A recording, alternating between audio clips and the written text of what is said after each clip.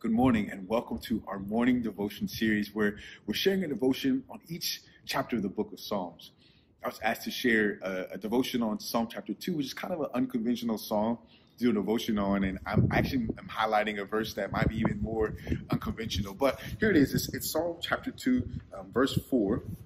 I'm just going to read the first part of it, and it says this: He who sits in the heavens laughs. Have you ever thought about God's laughter? You know, laughter is a social signal, a nonverbal form of communication that we use often. You know, if we get a text, a funny text from a friend or a family member, you know, it's not enough to just laugh privately, right? We've got to let them know that we're laughing by sending them a LOL. Well, in this chapter, God's laughter communicates two distinct messages to two distinct groups of people. And they're distinguished by how they respond to his chosen anointed king.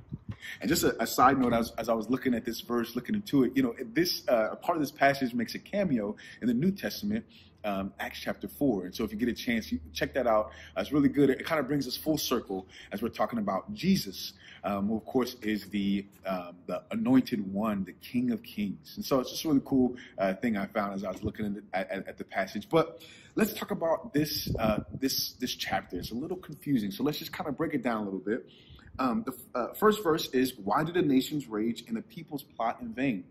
Then it goes into the next section, which kind of specifies that futile plot. Verse 4 is the verse that we just read. Verses 5 and 6 is where God is responding to their rebellion and pronouncing judgment and announcing that he set up his king in Zion. Verses 7 through 9 describe the coronation and highlights a promise that the nations would be his heritage. And then the last verses talk about just rebuking the rulers of the earth, telling them to serve and to bow before his chosen king. And so, like, to summarize just this whole chapter, it's basically just an admonition to the nations, to all of us, to repent from rebellion and pride, and to bow down and to worship God's chosen king.